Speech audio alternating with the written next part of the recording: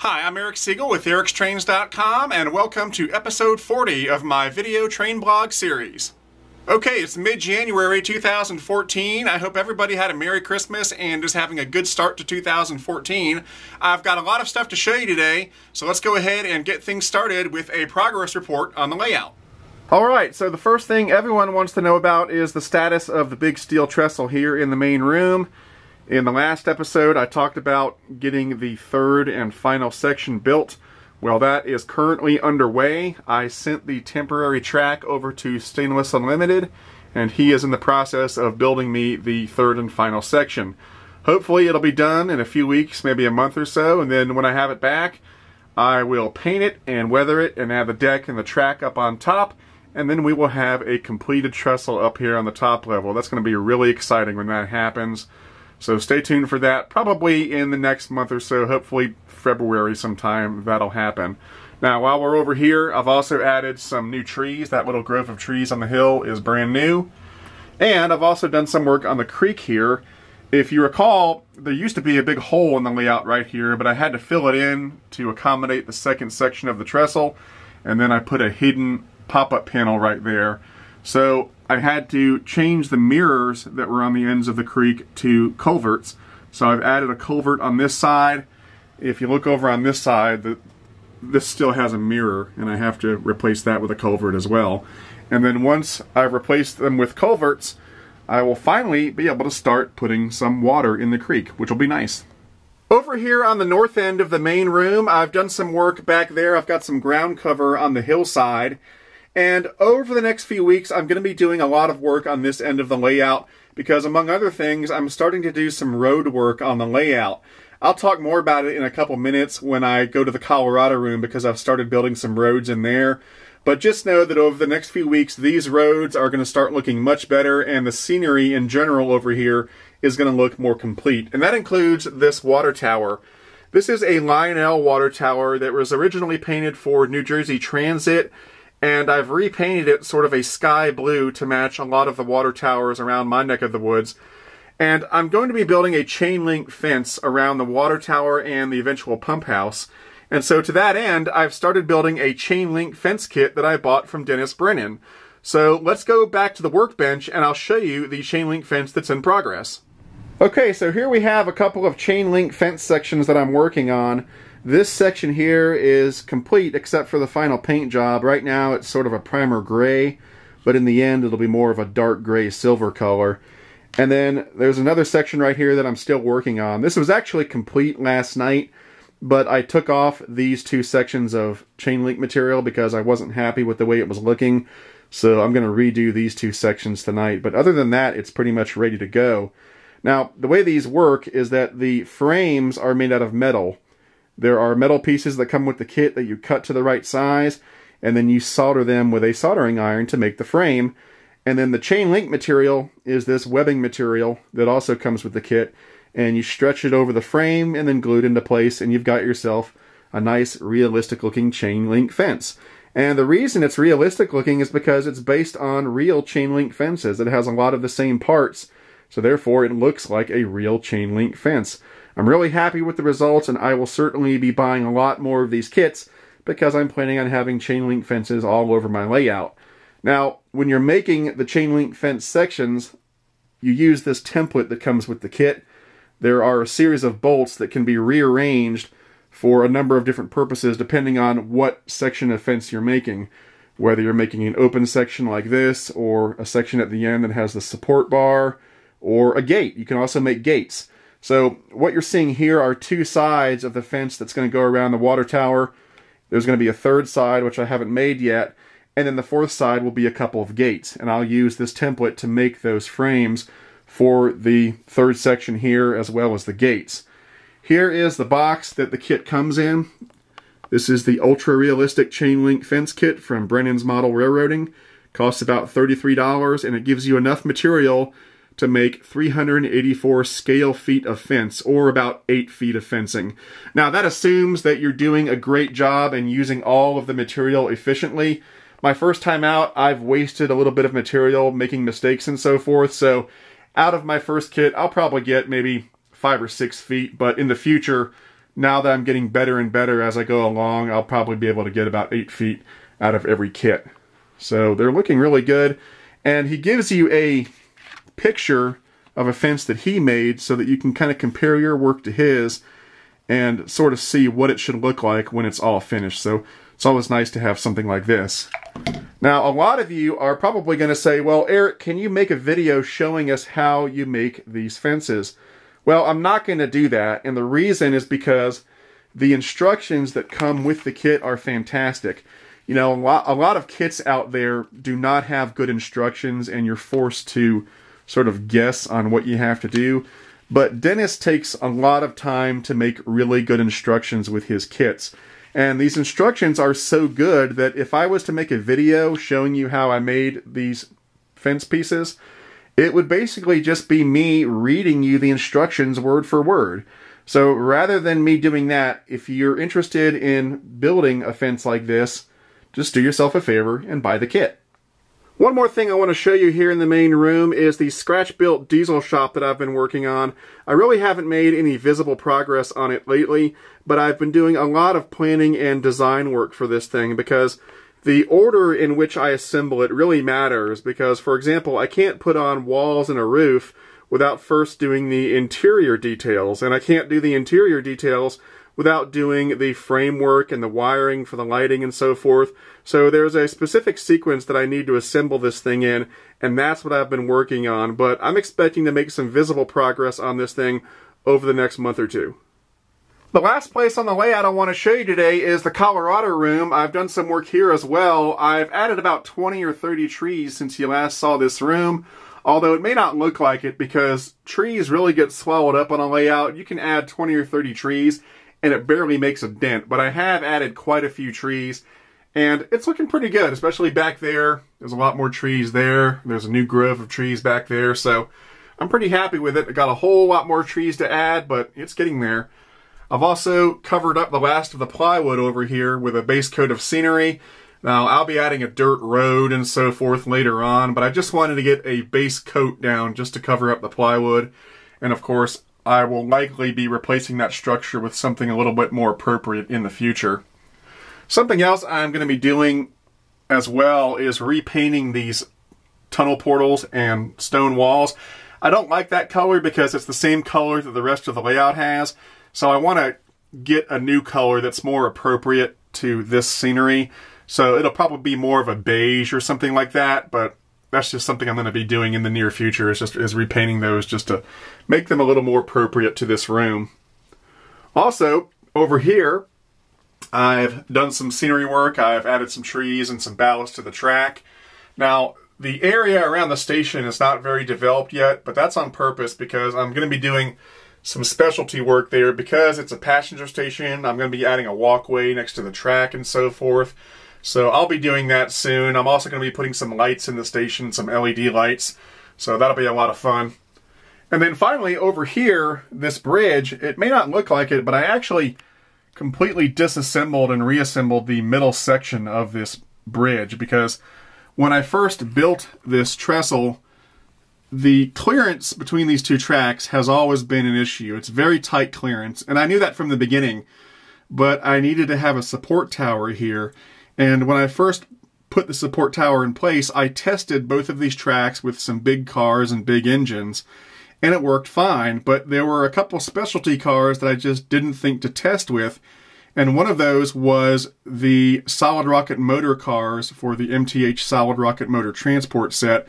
They were really wide cars, much wider than normal cars, and I found that when they went around this curve, they would just scrape the side of the tower here. And it was really getting on my nerves, and so finally one night I came down here and I just started breaking off all of this wood, separating all of the wood to get the tower so that it was by itself. And then I moved the tower over this way, not much, about a quarter of an inch maybe an eighth of an inch, and that was just enough to make it so those cars can now get past without rubbing against the tower. But again, it's really tight clearances. I mean, on this track here, if I run a big articulated steam engine, it's got about the equivalent of 3 inches of clearance. If you were to do scale measurements, it would be about 3 inches of clearance, or about a 1/16 of an inch or something like that. It's really crazy. But there it is, completely disassembled and reassembled. And then, of course, I repainted it. And then while I was at it, I started coating it with this gloss coat stuff so that the wood has a shiny appearance, sort of like creosote on wood. That's the effect I was going for, and so I've started to do that on all of the wood on this bridge. Now, I do want to talk about roads for just a moment, because in the main room I mentioned that I was starting to do some road work on the layout. So what you're looking at is some of that road work. Now, this is not a finished road. This was a test to see if I was happy with the asphalt material. This asphalt is made from a mixture of Woodland Scenics black cinders and white glue, and then I lay it down and allow it to dry.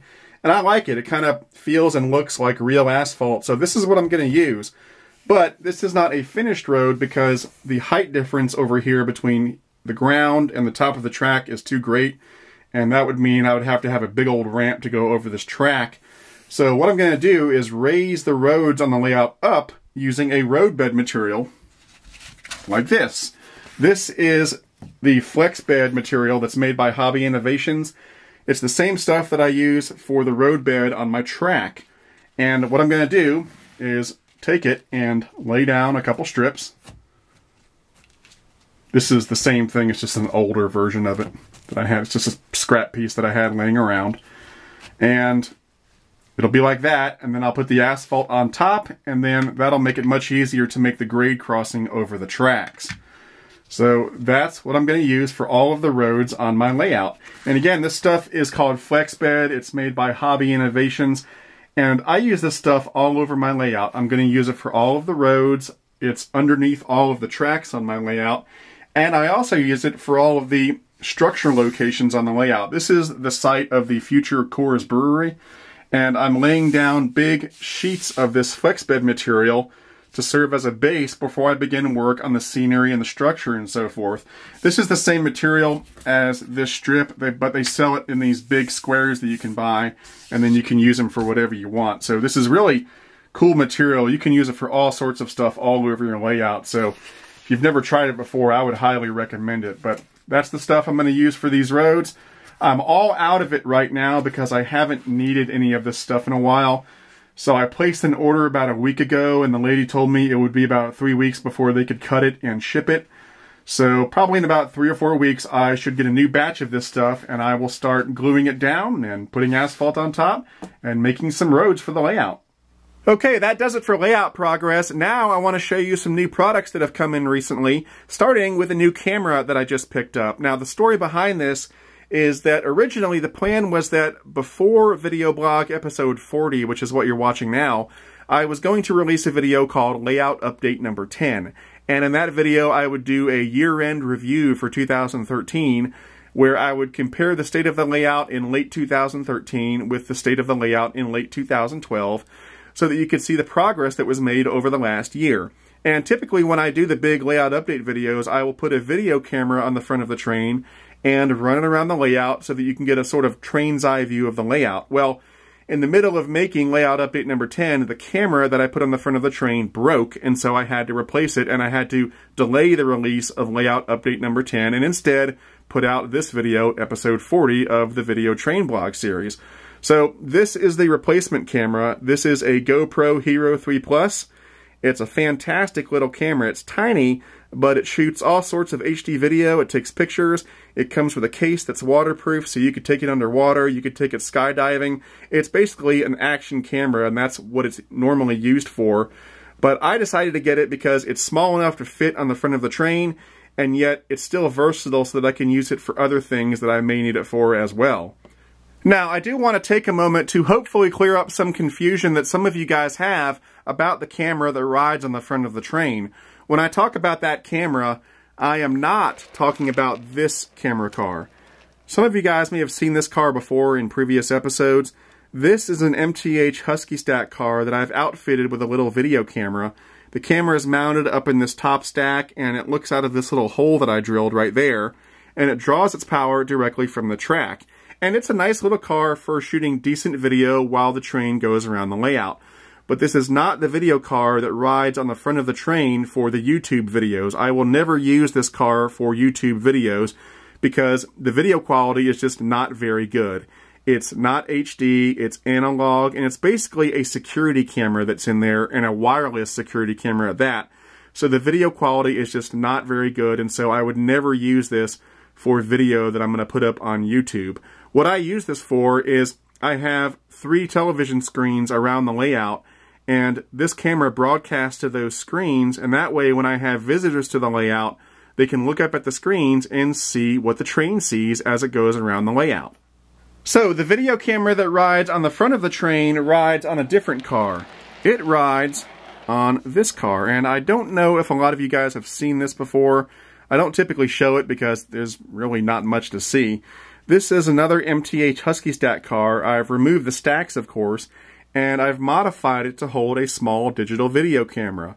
And it's really nothing fancy. What I did is I put some lead weights down in the well portion of the car to make the car heavy, because if you have a car riding in front of the engine, it needs to be heavy enough to track through switches and so forth without any trouble. And then what I did is I covered it up with styrene plastic and then made a little slot up here to hold the camera. Again, nothing fancy. Now, the previous camera that I was using was an old Canon PowerShot ELPH camera that it was just small enough where I could fit it in a slot right up here in the front of the car. And it worked fine. It wasn't HD, but the video quality was pretty good. But again, like I said, that camera broke a few days ago and I had to replace it. So I got the GoPro Hero 3 Plus camera. I modified the front of the car so that now it holds the Hero 3 Plus, like that. And that's all there is to it. Okay, so moving on, I've also got some new trains to show you today. I've actually had a lot of new items come in recently, which is not unusual for December and January, because that's when a lot of items tend to ship. And of course, a lot of new trains means that I will be doing a lot of new product review videos in the near future.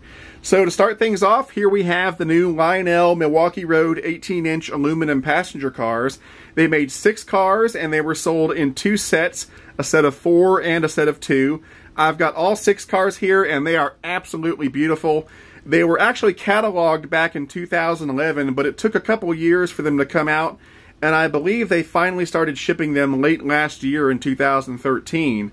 Now, I'm really happy to finally have these cars in my fleet because I've got 2 Milwaukee Road engines in my collection that I've been waiting to put these cars behind for a while. The first is the well-known Lionel Milwaukee Road S3 Northern that was actually cataloged at the same time as these cars, and the other is a set of Lionel Milwaukee Road F7s that have the same paint scheme as these cars. So again, I'm really glad to finally have some nice passenger cars to put behind those engines. I've also just finished converting all 6 of these cars to LED lighting. So they now have nice, soft, yellow, low amperage LED lighting that doesn't flicker nearly as much as the original incandescent bulbs did. And I know a lot of you guys would like me to do a tutorial showing how to convert a passenger car to LED lighting. I am planning to make that video in the future, but I didn't want to make that video with these cars because converting these particular cars to LED lighting wasn't the easiest thing ever, and it was sort of an atypical conversion, so they weren't a good candidate for a tutorial video. MTH passenger cars, on the other hand, are the easiest cars to convert to LED lighting, so the next time I convert one of my MTH passenger cars to LED lighting, I will make a tutorial video out of it. And in fact, I do have several MTH passenger cars right now that need to be converted, so hopefully it won't be too long before that video is out. Now, this set will most likely be the next product review video that I put up on YouTube, so keep an eye out for that, probably sometime in the next few days or so. Up next, I've got a few items from Weaver Models, starting with this Canadian National K5A that I just picked up. It's a beautiful engine, and I actually had Weaver weatherize it at the factory to make it look a little dirty, and I will be doing a review on this in the next few weeks. I've also got this really gorgeous Boston and Maine P4 from Weaver Models. It's got a great whistle sound, and again, I will be doing a review on this pretty soon. And I also picked up a few Seaboard Coastline boxcars from Weaver. Now, I will not be doing a review on these because they're just boxcars, but they are nice, so I did want to show them to you real quick. Back in the Lionel corner, here's a fan favorite that I know a lot of you guys are excited about. This is the new Lionel New York Central water level freight set. It consists of the Mohawk steam engine, 3 freight cars and a caboose. It's a fantastic set. The whistle is outstanding, and I will try really hard to get a review out for this in the next 2 or 3 weeks. Also from Lionel, I picked up another of the Norfolk Southern Heritage Series ES44s. In this case, it's the Monongahela. I hope I'm pronouncing that correctly. I already have the Central of Georgia ES44, so I decided to pick up another one. Now, I won't be doing a review on this model because I already did a review on the Central of Georgia ES44. So if you want to see that review, just look it up on my YouTube channel. Here's another Norfolk Southern Heritage ES44, but this one is not made by Lionel. This one is made by MTH, and as you can see, this is the Southern version. This is a great model. They've added some really nice features to these ES44s. Now, the sound effects are typical MTH, which is to say they sound good, but not great. The Lionel ES44s sound better. But I did make a couple modifications to this engine to help the sound effects sound a little bit better, and I'll cover those modifications when I do a review on this model in the near future. Now, for those of you who may be wondering why some of my Heritage units would be Lionel and others would be MTH, it's because I like both brands. They each have their pros and cons, and they're each great models. So my thinking is that if I'm going to get a bunch of Heritage units, why not have some of them be Lionel and some of them be MTH, so that I sort of get the best of both worlds. And while we're on the subject of Heritage units, here are 3 of the new Lionel Norfolk Southern Heritage SD70s. So far, I've picked up the Savannah and Atlanta, the Erie and Virginian units. These are beautiful models. Now, externally, they are almost identical to the SD70s that Lionel has been putting out for many years now. And since I already did a review on one of the Lionel SD70s a few years ago, I haven't been in a big hurry to do a review on one of these. However, they did change the sound set on these new SD70s, and they did not change it for the better, in my opinion. The horn on the older SD70s was one of my favorite horns. Out of all the engines in my collection, the horn on the old SD70 was one of my favorites, and for some unknown reason, they decided to change the horn on these new SD70s to this really shrill, nasally horn that I am not a big fan of. And I have no idea why they made that change, but they did, and I have been scratching my head ever since. But other than that, these are great engines, and I will try to get a review out as soon as I can. Here's something else that's new from Lionel. Now, I don't typically buy 027 trains because they don't match up with the scale trains that I run on the layout, but I will make exceptions from time to time when there's something that catches my eye. This is the second set of presidential boxcars from Lionel. They put out the first set a couple years ago, and this is the second set, and it consists of Harry S. Truman, Calvin Coolidge, John Adams, and Andrew Johnson. And then, of course, on the side of each car, you've got a little bit of information about each president. Now, these cars are special because they are made in the USA, at least according to Lionel. Now, on the box, it says that they are made in the USA of U.S. and imported parts. So my guess is that what's probably going on is that the plastic part of the car and the painting is being done in the USA, whereas all of the metal parts are brought in from overseas and simply assembled here in the U.S. I'm guessing that because that's the way that Weaver Models tends to work. At least I think that's how they work. All of their plastic stuff is made here in the U.S., and then their trucks and so forth are brought in from China. So I'm just guessing that that's what Lionel did as well, but I can't verify that. Now, what's really nice about these cars is the boxes that they come in. They've changed the box from the first set, and they've now got this really cool-looking box that looks like an American flag. And they did a great job on it. Now, I don't know if these boxes are made in the USA or not, but hats off to Lionel for making such cool boxes. Now, of course, I won't be doing a review on these cars because they're just standard Lionel 027 box cars, but I did want to show them to you because they are really cool. Here's something new from MTH. You see, I told you there were a lot of new trains that came in. I wasn't kidding about that. This is a new MTH Union Pacific Veranda turbine set. It includes the turbine, 4 boxcars, and a caboose. It's a fantastic set. The engine is a beast. It has 4 motors in it, so it is an absolute monster. I will be doing a review on this, so look for that sometime in the next few weeks. Here's another new item from Lionel. Now, I'm not going to do a review video about this car, but I did want to take a second to show it to you because I think it's pretty cool. This is the new Burlington Northern flat car with stakes, and what makes it special is that it has a real wood deck, and that's just awesome. They did the same thing with the boom car that goes with the TMCC crane, and I think it's just a great touch. And here's another new addition from Lionel. This is the Burlington Mark Twain Zephyr set. It's absolutely amazing. It's all die-cast metal. It's got great lighting and detail on the inside. It's just a gorgeous set. Now, this is kind of on the priority for me to review, so I will try to get a review out for this within the next few weeks. As you can see, I've really got my hands full with product reviews. Here's yet another new addition. Man, they just keep on coming. I picked this up in late November. This is the new Lionel Pennsylvania S2 Turbine. This is a magnificent model. I will be doing a review on this, and it's on the front burner in terms of reviews, so I may do a review on this after the Milwaukee Road passenger cars that I showed you earlier. Finally, the last new item that I want to show you today, which is also from Lionel, is the Abraham Lincoln Funeral Train. What you're looking at here actually consists of two different items. The engine and the first car, which contains Lincoln's casket, make up the actual funeral train set, and then the last two cars make up the two-car add-on pack that can be purchased separately. Now, this is a beautiful set, but the engine is conventionally controlled, which means no command control, no TMCC or legacy, and that was a bit of a letdown considering how much this thing cost, but I knew that going in, so that was not a big surprise.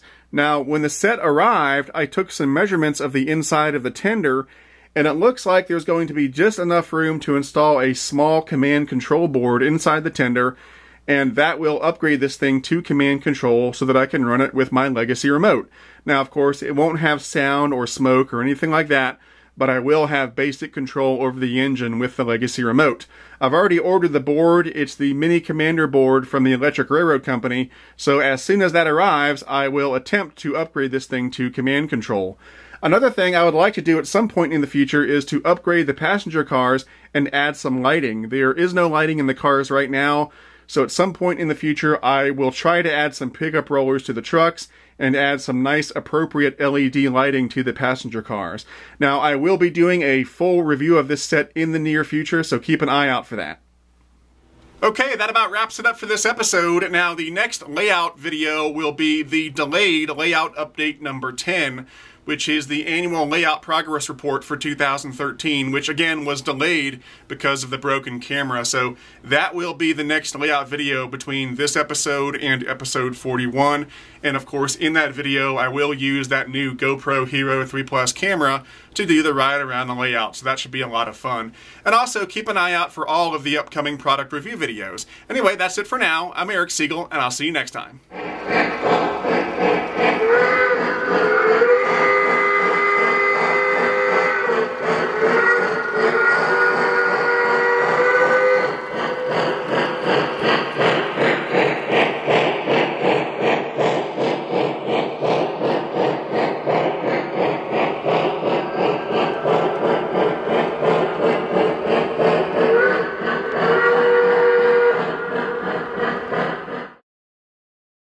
Okay, it's mid-January 2013. I hope everybody...